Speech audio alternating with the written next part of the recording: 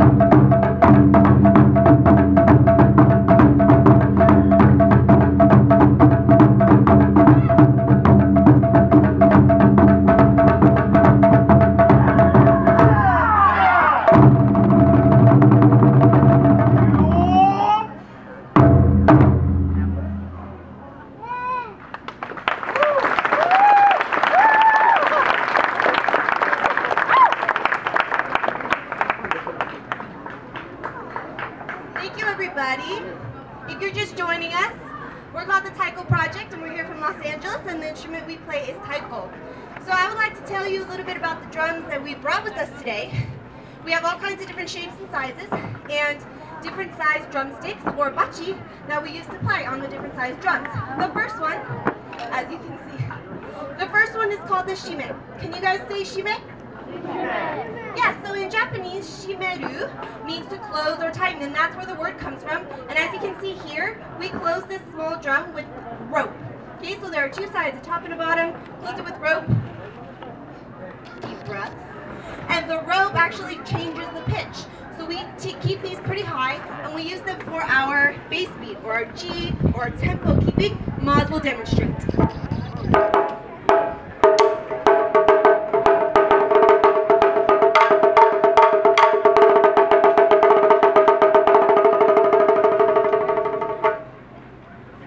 Thank you, Maz. Okay, the next drum is called okedo. Can you say okedo? Okedo. Great. So oke in Japanese pretty much means buckets. Okedo, bucket body, drum. So it's kind of long, looks like a bucket, hence the name. Similarly to the shime, this is also tightened and closed with rope. Yeah, purple instead of white, my favorite color, thank you.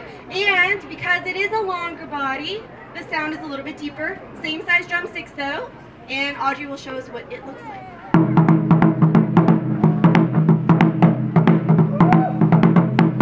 Hey! Thank you, Audrey. The next drum is the chudaiko. Can we say chudaiko? Chudaiko. Yes, the chudaiko. This is translated into medium-sized drum. For us, this is our medium size. The body of the drum is made out of one solid piece of wood. So this one comes from Japan. They get the tree down and they hollow it out, so it's one big piece. The top and bottom are made out of cowhide.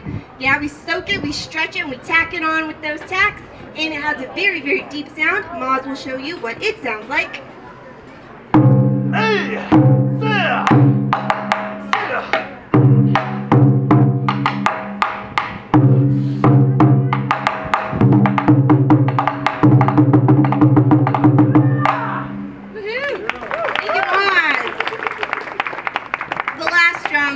Is the o-daiko. And in Japanese, o-daiko means big drum, so o is very large. For us today, this is our loudest, deepest drum, and usually in taiko ensembles, the loudest, deepest drum is reserved for the biggest, buffest, meanest, maddest taiko player ever. We left him at home. So today, Andrew's gonna play for us.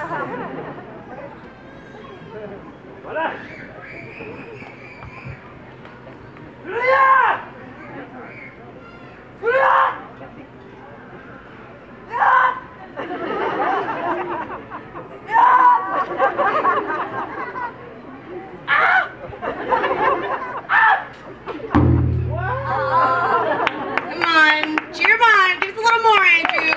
Come on.